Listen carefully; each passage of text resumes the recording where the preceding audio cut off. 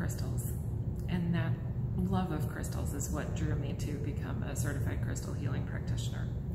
So I have lots of information on different stones and what chakras they're associated with. And then we add in a little psychic flair.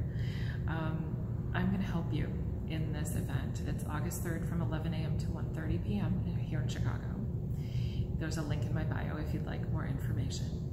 But during this event, I'm going to go through your crystal collection with you, talk about each of the stones, and help you to know what might be missing from your collection. Also, how better to use what it is that you have, because I've got lots of great ideas. So I hope you'll be able to join me. Oh, one final thought, I forgot.